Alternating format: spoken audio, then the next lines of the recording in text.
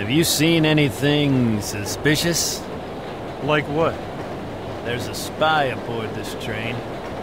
Are you sure? I am. How do you know? I have my sources.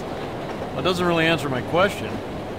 Let's just say I heard it from a little birdie that someone's been poking around, nosing for information about our obliging engineer friend. Oh. We don't want that information falling into the wrong hands, do we? Well, I haven't seen any spies. If you do, let me know. We don't tolerate spies. I'll keep an eye out. See that you do. Moron. Did you say something? What? I could have sworn I just heard you call me a Mormon. Why would I call you a Mormon? I have no idea. Do you have something against Mormons? No? Then why are we having this conversation? I don't know. See you later, then.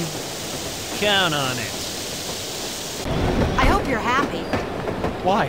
because I'm not. What's wrong? If we had taken a plane, we would have been there yesterday morning.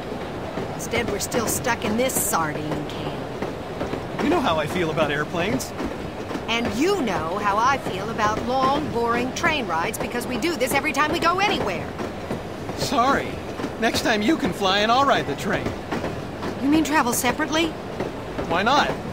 You don't like traveling with me? Sure, but I want you to be happy. You're just trying to get rid of me, aren't you? Honey, calm down. You probably just want to have an affair with some train-riding hussy. Don't be silly. That was a great supper. Did you have the chicken or the fish? I hear we got us a spy on this train. They say that every week.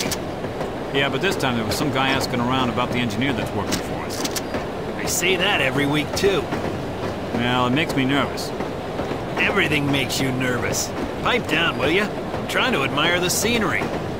Well, maybe I'd be less nervous if you'd do your job instead of staring out the window. Yeah? Well, maybe you'd be less nervous if you were lying in a hole in the ground 6 feet under.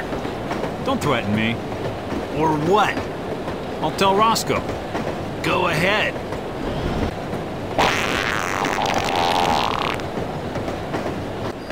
Is it just you, or is it hot in here? Either way, I think you need a cold shower. Kind of half-wit comes up with these code phrases anyway. I know what you mean. What do you have for me?